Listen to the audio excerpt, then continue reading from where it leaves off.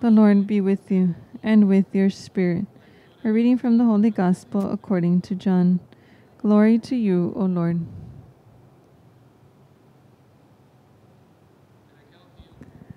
Jesus said to the crowds, "No one can come to me unless the Father who sent me draw him, and I will raise him on the last day. It is written in the prophets, they shall all be taught by God. Everyone who listens to my Father and learns from him comes to me. Not that anyone has seen the Father except the one who is from God. He has seen the Father. Amen, amen, I say to you, whoever believes has eternal life. I am the bread of life. Your ancestors ate the manna in the desert, but they died. This is the bread that comes down from heaven, so that one may eat it and not die. I am the living bread that came down from heaven. Whoever eats this bread will live forever. And the bread that I will give is my flesh for the life of the world."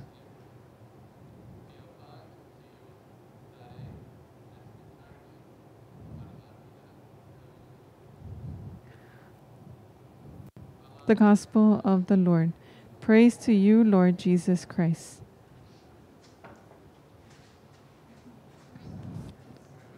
Good afternoon, everyone. What a blessing is to enter into the depths of the heart of Christ, and also at the same time, the depths of the heart of the Church. The Gospel of St. John and Acts of the Apostles, the heart of Christ and the heart of the Church. And what is happening at this moment in the heart of the Church with this man of Ethiopia? Imagine that in this world, in the moment of Acts of the Apostles, 99.9% of the people couldn't read. And amongst the Jews, no one had in their own hands the written word of God, only the books of the prophets in the synagogues.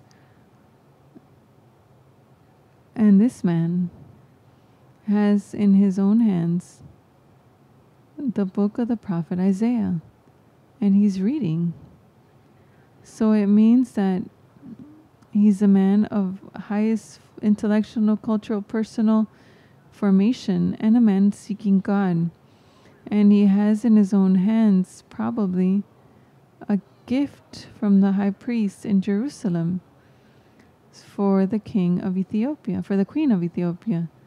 Those words that weren't for him personally, no, they were for the people of Ethiopia that also had this belief in the word of the Lord.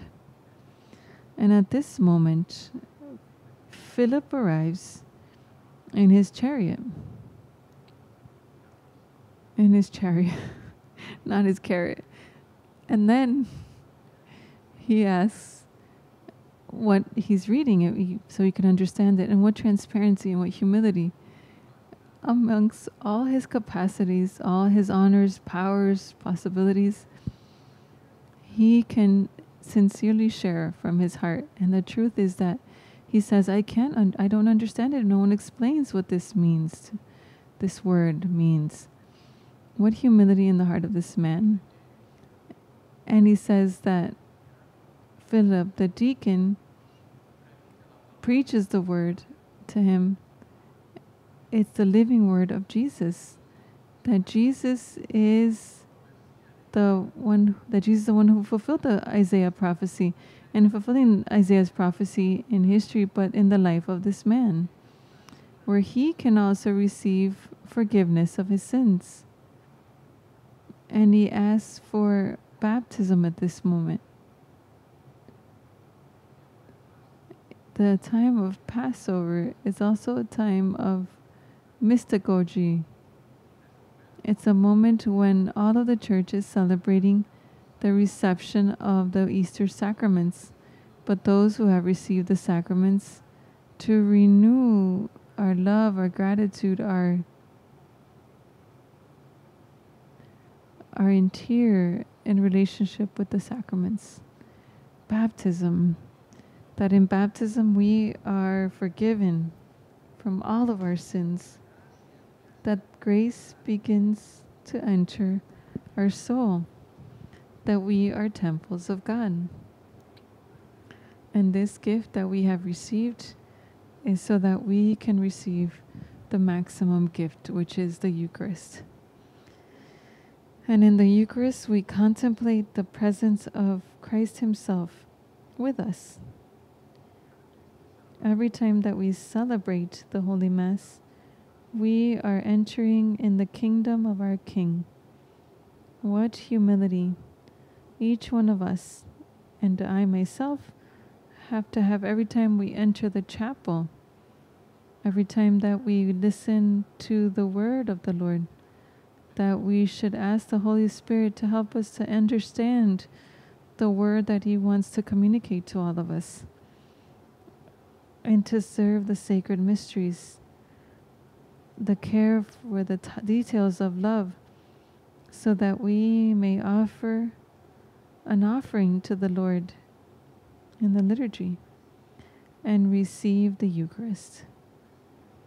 Receiving the Eucharist has 3 primary effects. The first effect of the Eucharist is the forgiveness of sins, a fulfillment of the words of Isaiah. These are venial sins, but the Eucharist also communicates forgiveness of sins. The second grace is the maximum grace of sanctification of the human person. That is, all of our faculties, all of our beings is recreated every time we receive the Eucharist.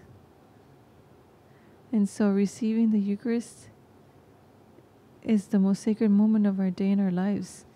And every time that we receive the Lord, we want to renew this disposition of this man of Ethiopia with humility and simplicity and gratitude in receiving the Lord.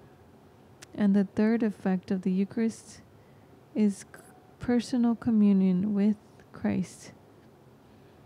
Amongst all the pains and sufferings and so many difficulties, we have the most beautiful, most important consolation that Jesus in the Eucharist is with us and in us.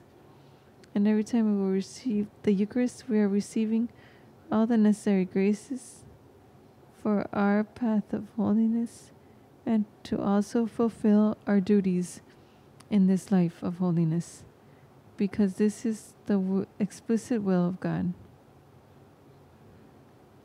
So after completing our duties with love, responsibility, and simplicity, we are also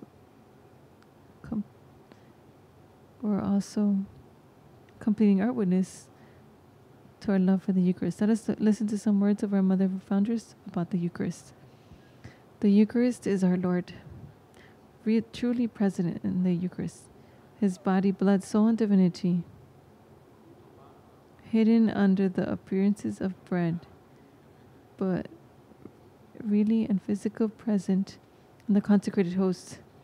He lives amongst us to sanctify us, transform us in His image, and to deliver us from sin, from the devil, and from the flesh, to raise us up with His divine life, resurrecting us from all death. He is with us to calm the storms interior of our low passions, so we open the blind eyes of our souls and to break the chains of oppression, habits, sinful habits, attachments to what's earthly, and elevate our souls, all of the human potentialities at the good of the heavenly ones. Today we have the greatest gift in life, that we're going to encounter Jesus, who fulfills the word of the Lord, and this word has become flesh in the Eucharist, which is the bread from heaven. receiving this bread, we receive life, we receive the strength to fulfill everything that the Lord wants for the good. All for the heart of Jesus through the heart of Mary.